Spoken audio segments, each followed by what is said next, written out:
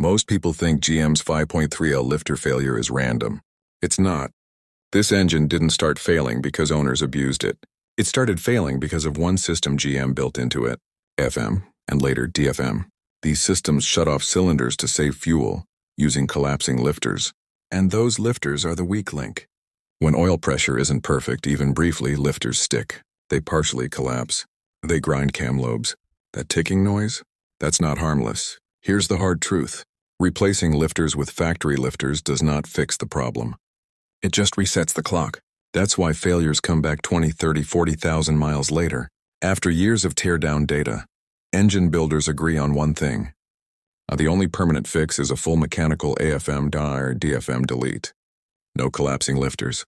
No AFM camshaft. Always on V8. Yes, it costs more upfront, but it ends the problem for good. If you own a GM 5.3 and plan to keep it long-term, this is the fix that actually works. Follow Nextgen Wheels for real truck breakdowns. No hype, just facts.